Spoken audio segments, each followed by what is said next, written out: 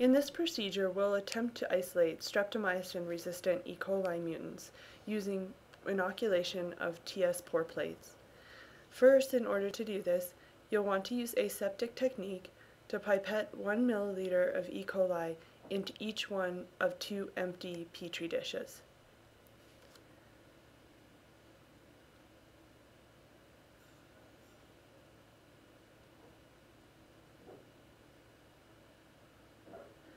Now, we'll want to add streptomycin to one of the TS agar deeps.